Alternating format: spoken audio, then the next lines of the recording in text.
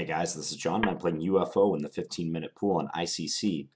We have an unidentified flying object in our path, and he is playing the Sicilian. Um, Let's go with the Alpin, C3 on move 2. And he plays D5, one of the most common replies. So we'll take and play D4. Yeah, the good old Alpin Sicilian. Oftentimes white will take on an IQP in this line, an isolated queen's pawn. Alright, so let's just play knight f3. Now I want to expand my chess horizons a little bit and embrace structures like that. So that's part of the reason why I'm doing this too. The Alpin produces a lot of IQP positions. E6 does lock in a light square bishop. It is possible, but I'm not unhappy to see that move. Okay, knight f6. I can play the bishop to e2 or d3. d3 seems like a more active square. I lose my queen's defense of the d-pawn, but I don't really need that right now, so I'm going to play bishop d3. Bishop e2 is often played in this line, but it's mainly useful if it's preventing like a bishop on g4 capturing the knight, let's say, or relieving a pin. So I think I can be a bit bolder here and play bishop d3. So if he plays knight c6 and I castle, it's important to note that he could not take on d4 because after the trades I would have bishop b5 check. So, okay, looks like we're both going to castle. Sometimes if they avoid taking this pawn for too long, you can play c4 and attack their queen, force it away. So if he castles, I'll consider something like that. Plays knight c6, okay. I could play bishop e3. Again, the capture on d4 is not yet a threat for the reason I just mentioned. C takes d4, c takes d4, knight takes d4, knight takes d4, queen takes d4, bishop b5 check, discovered attack on his queen. Now the challenge is finding a move that makes sense for me that also keeps that threat alive. So maybe a move like rook e1. Don't really want to play knight a3. Knight bd2 would just block my d-file presence. I want that knight to end up on c3. So I'm thinking rook e1 might be the way to go.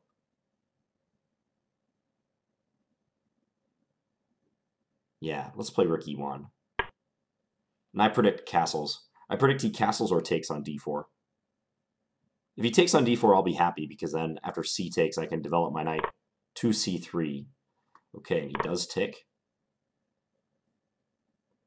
We can't really expect our 1856 rated opponent to blunder with knight takes d4, but yeah, he just plays castles. Now we get to do this, knight c3. Looking at my opponent's stats, by the way, he has a peak rating of 1898. Played about 1,400 15-minute games. Queen all the way back to d8. Okay, so now knight takes d4 is still not a problem. I want to create a queen-bishop battery on the b1 h7 diagonal. That's an important plan. So a3 is the move that jumps out at me right away, with the plan of going bishop c2 and then queen d3. And you might be thinking like, well, why don't you just play bishop c2 right away? And the answer is I don't want to be bothered by knight b4. I would actually I would love to rule out knight b4 altogether, because if I do that, then he can't even transfer the knight to d5, which a lot of players will do to blockade that square. So yeah, we're going to play bishop c2 and then queen to d3 soon. And then I'll be looking to bring this dark square bishop out, and probably g5 will be the destination.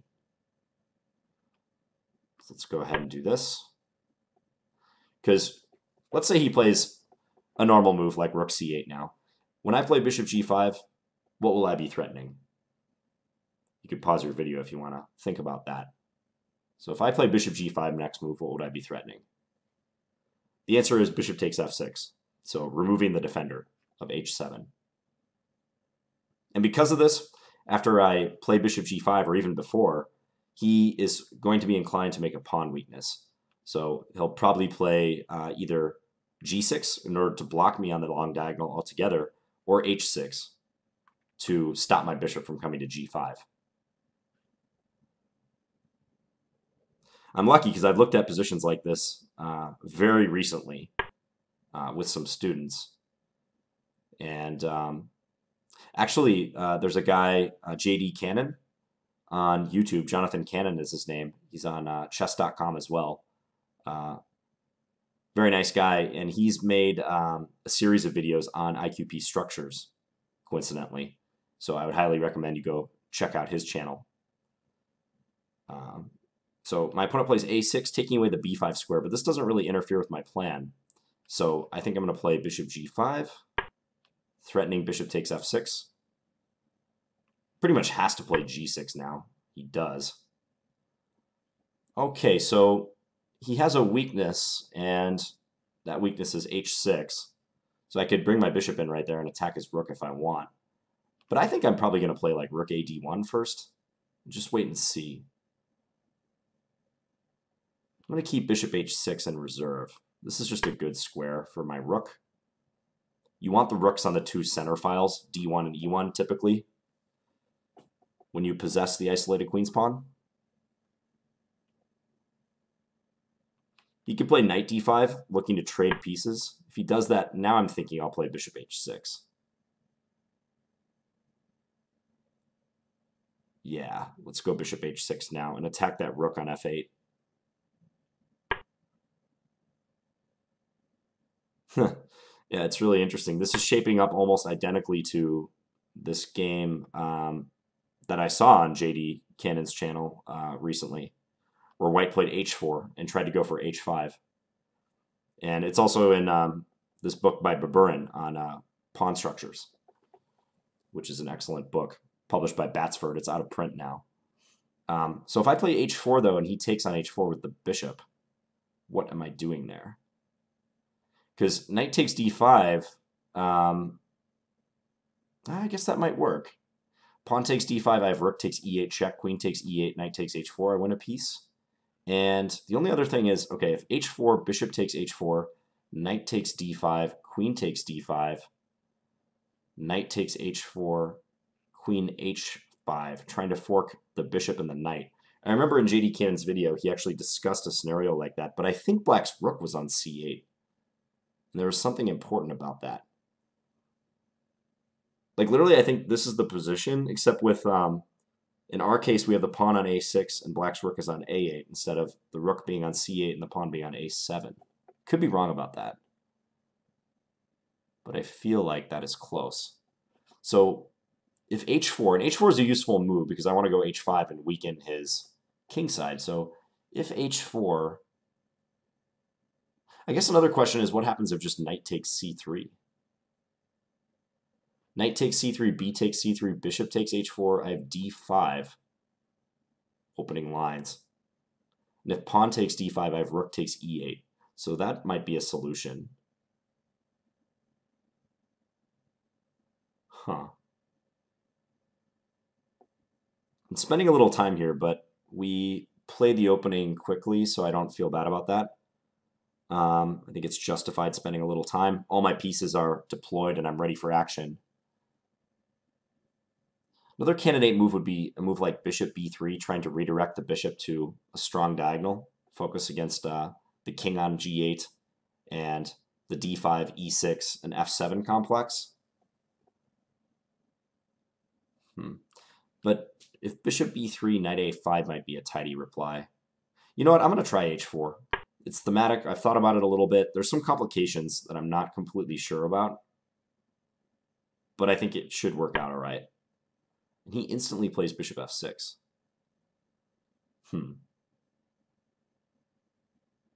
It's like he anticipated that move. Okay, so I can play h5. There's nothing stopping me from continuing there. Is he going to play the bishop to g7? Is that his plan? All right, I'm going to go Jerry Maguire on you. Show me the money. Let's see where it's at. I mean, bishop g7 seems like a inefficient way to trade the dark square bishops, does it not? Because he could have played bishop f8 straight away if he wanted to. One virtue of bishop f6 is that now his rook on e8 is communicating with the pawn. Because say the bishop was remaining on e7, when I take on g6, like there might be sacrificial ideas here. is the thing. So like now already I'll be looking at taking and then trying to sack a rook on e6 and get at that g6 pawn. I think he's trying to bring the knight to f5 though, is his plan. So if I take here, he's almost certainly going to take with the h pawn. And the knight f5 is coming. Maybe I can play g4 and discourage that. So I don't think I want to allow knight f5. I could also play knight e4 and hit the bishop. Taking just seems correct, though.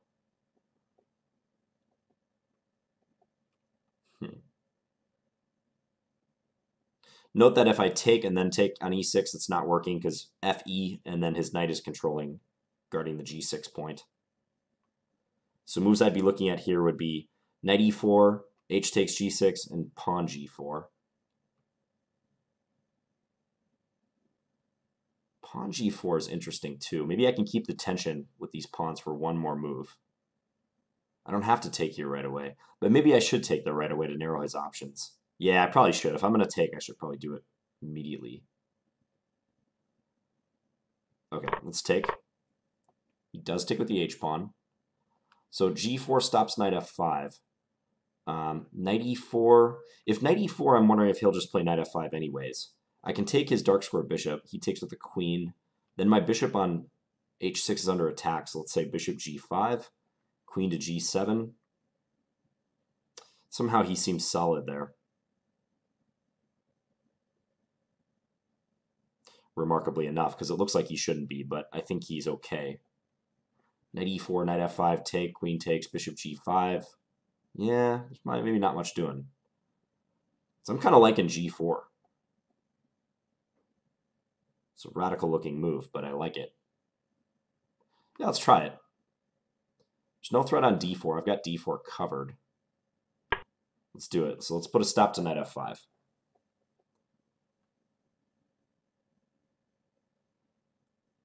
Unusual move, but under the circumstances, I don't know. It looks like I can get away with it.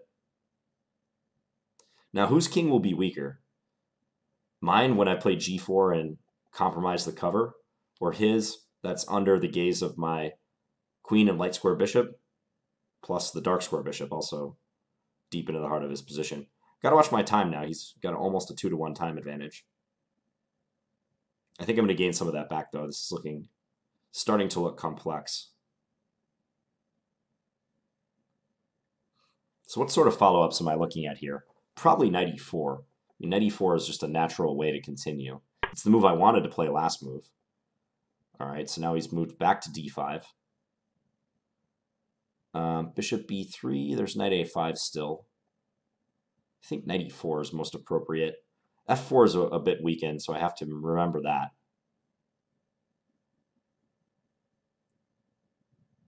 I don't want to forget about the rook takes e6 stuff either, but it doesn't work yet.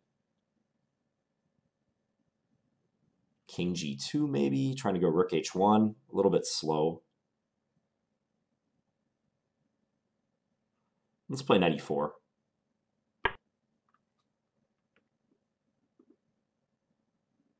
Just see how he reacts to the attack on the bishop. I might not take that bishop even, but I don't know that my knight on c3 was achieving very much just sitting there. Okay, bishop back to h8. Now I could go bring this knight in and like increase the pressure, but I do give up control of the f4 square if I do that. Maybe bishop b3? Not sure about that. So if knight, let's say knight eg5, I'd be threatening knight takes f7, in fact. So if knight eg5, knight f4, queen d2, how would he play that?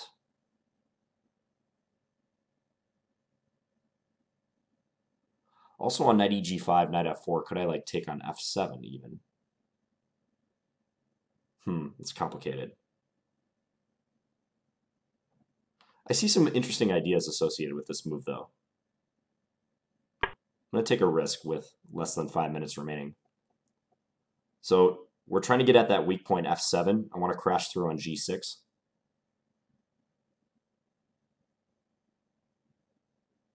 Hmm.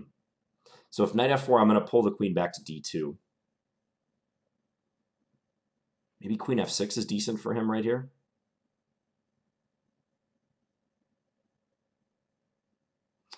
Complicated position. It's a lot to think about.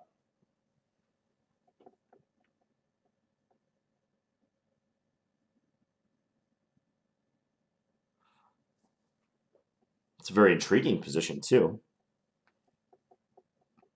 Yeah, I think if I'm him, I want to try to allocate more resources towards the king side somehow. Um, like the f4 and the f6 squares are important. The queen f6, I think, is a pretty serious candidate move for him. That lends more support to the pawn on f7 and also supports knight f4 if he wants to bring the knight in. Could always repeat the position. I could play knight e4 in the event of queen f6.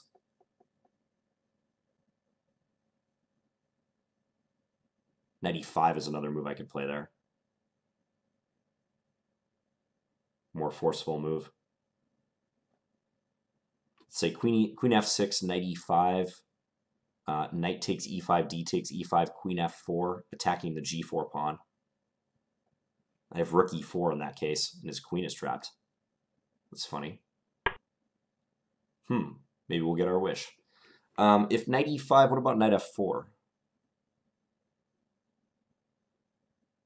It's probably nothing. Just queen over to g3. Knight e5. Certainly feels right. Pump up the pressure on f7. Could throw in knight e4 and repeat, but I don't want to just repeat with less time for no reason. If I had more time, I might repeat. Repeating with less time is a little foolish. Knight e5, knight f4, queen g3, just making sure there's no danger in that position. I think that's okay. All right, let's try it.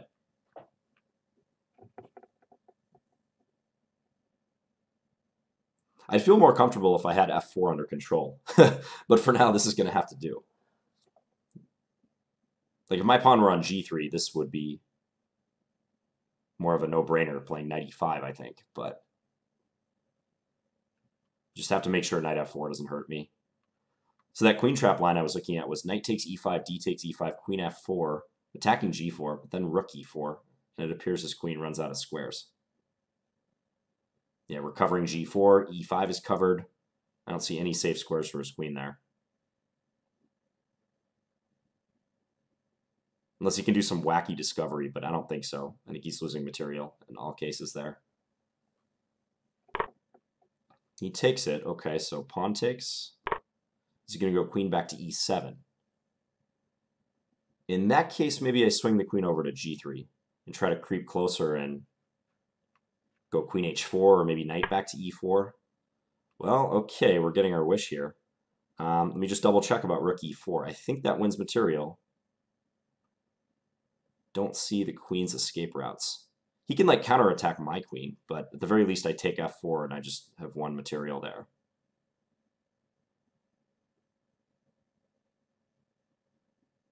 Yeah, I think this is working. Nice to get a line that you calculate from a few moves back, too. It's always fun.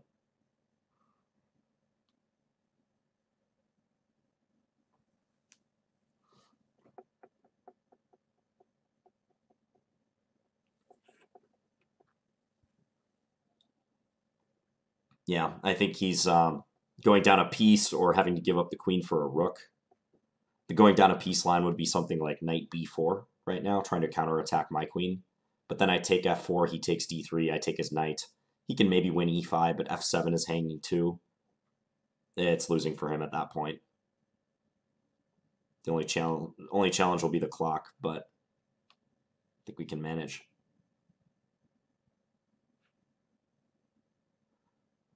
Yeah, I was definitely helped by the fact that I just happened to be studying these structures lately. And kind of by playing the Alpine, I had it in the back of my head, like maybe I would get an IQP structure, and lo and behold, it happened.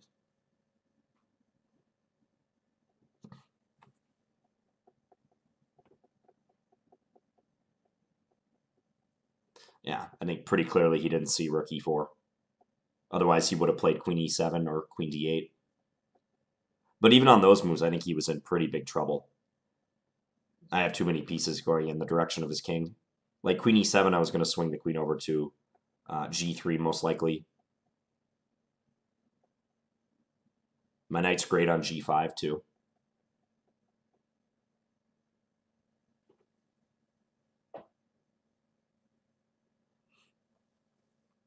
I'll be very curious to see the engine analysis of this. I wonder if I had anything stronger after 97. When he played that on move, what was it, 18? Heading for f5, and whether g4 was justified according to the computer. So he's thinking a little bit. Takes on e5. Okay. So I take. He's going to take with a knight probably. Queen e3 then.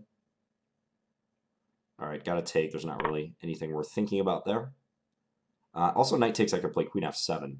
Maybe that's the most direct. Hitting the bishop, or sorry, queen d7. Hitting the bishop and hitting f7. Yeah, that's pretty straightforward. And here I can take on f7. Now he's taken with the bishop. And we're crashing through on g6. I have barely calculated that line, but it looks so good that I just want to go for it. Yeah, knight takes f7, king takes f7, queen takes g6. If king e7, I can take f4 at the very least, and then after knight takes, play queen g5 check, winning the piece back. Also, maybe just mating him. Yeah, let's do that. That f7 point, that's a weak point in IQP positions, and I know it's a moot point at this stage of the game, but you can see the pressure that I had on that square throughout the game. All right, Check. so take that guy. After king e7, rook takes d5 is also pretty convincing, but I think I'll just take on f4. Bishop g5 check, also good, but yeah, let's just do this. Oh, if knight takes, I have queen g7 mate. Let's just checkmate immediately, isn't it? Checkmate. All right, so we get a nice little mate at the end.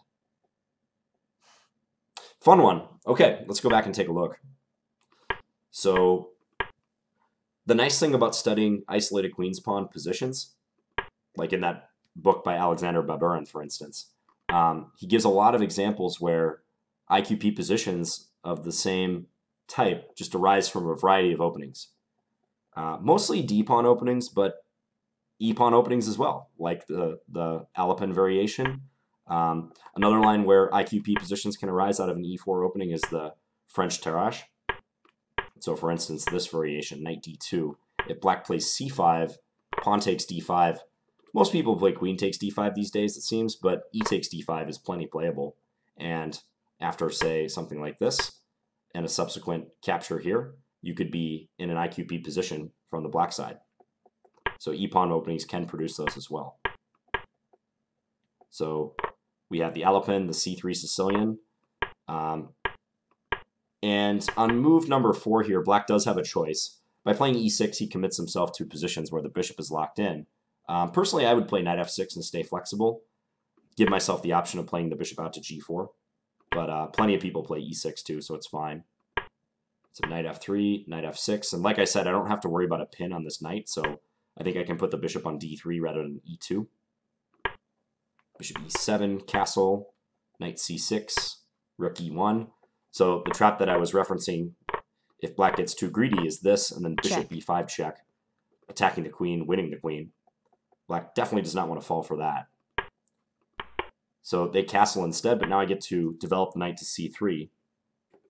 Black could keep the queen active here, like play it over to a5, perhaps, but it might just be misplaced there. Like if queen a5, bishop d2 becomes an option, and I can try to x-ray the queen and maybe move my knight away and attack it somehow. So I wasn't like completely surprised that he played queen d8. Now I played a3. Useful move. It stops knight b4, and it prepares this bishop c2, queen d3 battery. Oftentimes you want a queen bishop battery mowing down the enemy king in IQP structures, so that's why I went for this. So bishop back here, bishop b7, and then a queen d3. Yep. So as I mentioned, I think this plan um, almost necessitates that black create a weakness because of the coming bishop g5. And it might be a slight weakness. It might just be black pushing a single pawn like they did in the game, g6 to block my queen bishop battery, or alternatively h6 to stop bishop g5. But that's enough for white to bite on and work with. Like when they play after a6, bishop g5, g6, like now I have more of a reason to play h4, h5, which is one of the principal plans in this line for white. Another plan that I didn't talk too much about because it didn't come up is the central breakthrough d5. Oftentimes white will try to advance the IQP. Once again, if you're wondering about these plans, check out the Baburin book on pawn structure, or more accessibly, you can go to JD Cannon's channel, as I mentioned before. And he's not paying me to plug that, by the way. I just saw his videos and I thought they were good. So, I thought if you want to check them out, do so. Yeah, bishop g5, he plays g6, and then rook a d1. As I mentioned, the rooks really belong on the central files.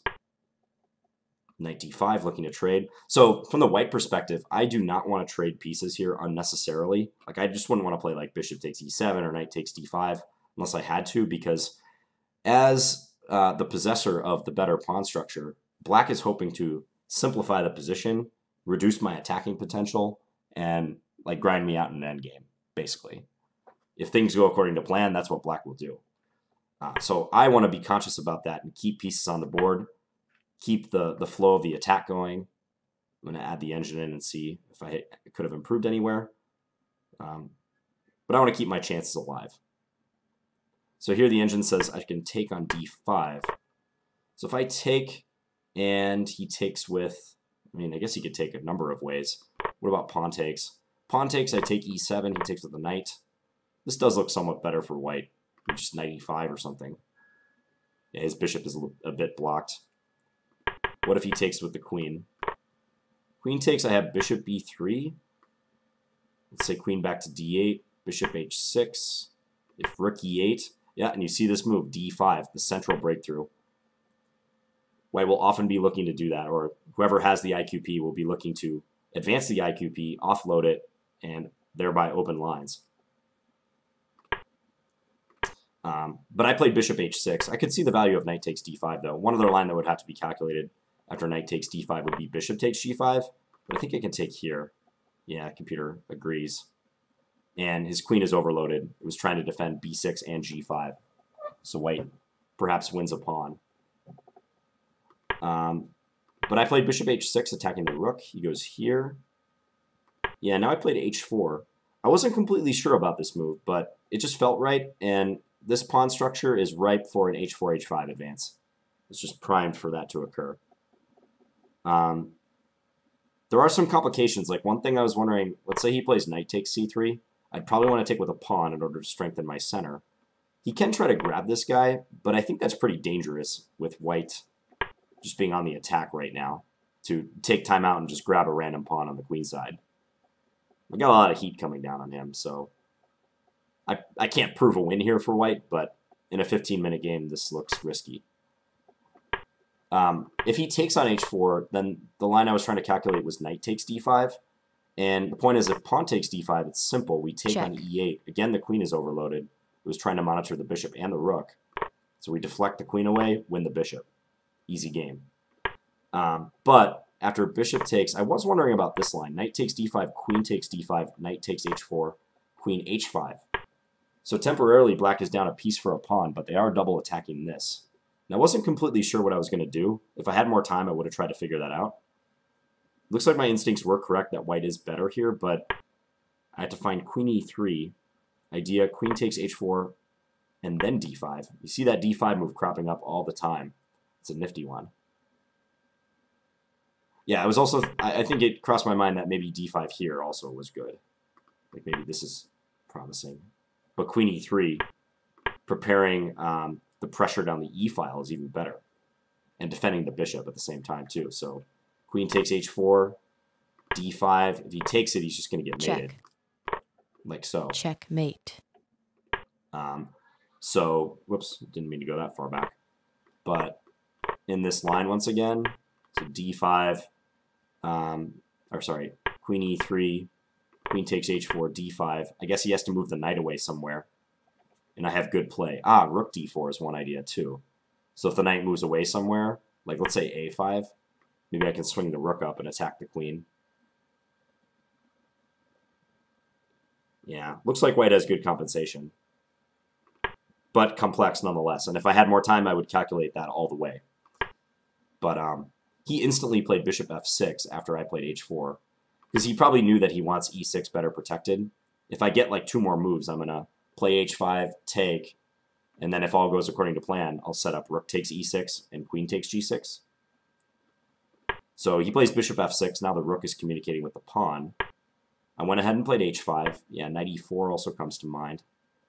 But I went ahead and played h5. And knight back to e7. Okay, this is one of the main positions I was curious about. Because I played an outwardly pretty risky move.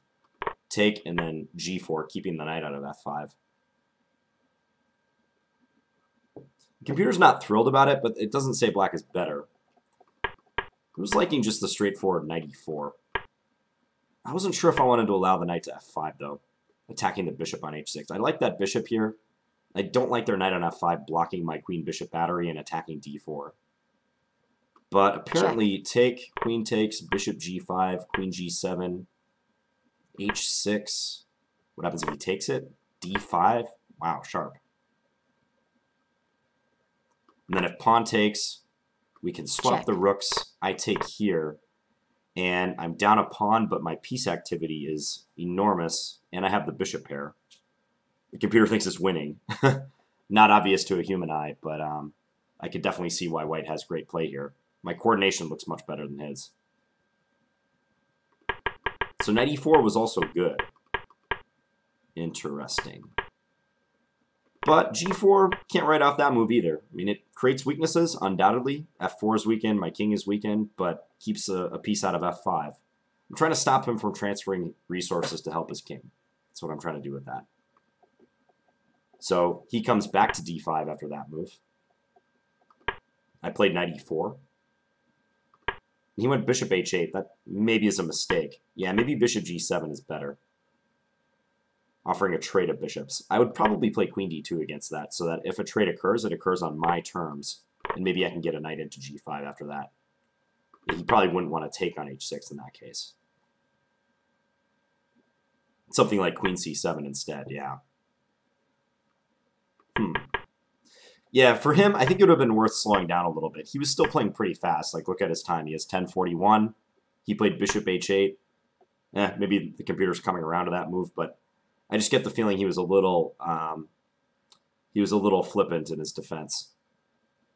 So I played knight eg5.